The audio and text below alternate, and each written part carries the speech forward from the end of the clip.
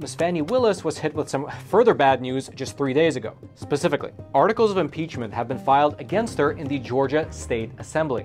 Last Friday, right before the weekend, House Resolution 872. It was submitted to the Georgia State Assembly by State Representative Charlice Byrd. This resolution lists 22 specific articles of impeachment, each one of them being an alleged violation of Georgia Code 16-10-1.